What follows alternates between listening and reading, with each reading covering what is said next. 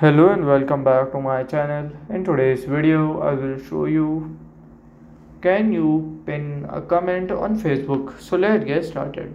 So to pin that you have to follow these easy steps. So first you have to go here, just tap on the comment section, then here you have to go to comment, just go to the comment there, then from there you can just go to comment, and then after here you can see the answer is yes.